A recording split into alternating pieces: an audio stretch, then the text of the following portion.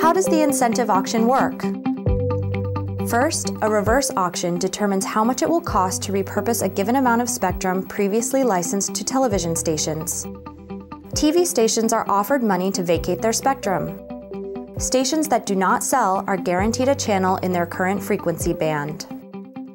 The reverse auction starts with high prices offered to TV stations.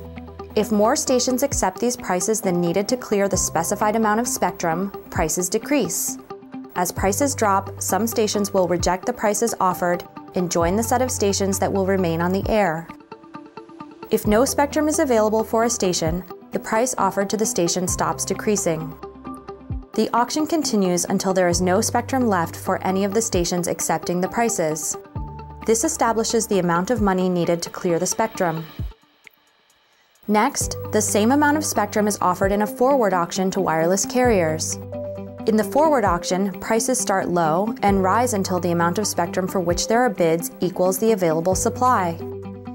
If the amount bid by wireless providers is not enough to pay the broadcasters, then the auction continues to a new stage, in which both the reverse and forward auctions are repeated starting where they left off.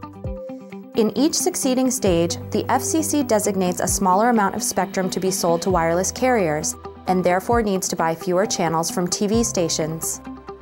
Because this frees up more space for TV stations, competition among TV broadcasters makes their prices go down.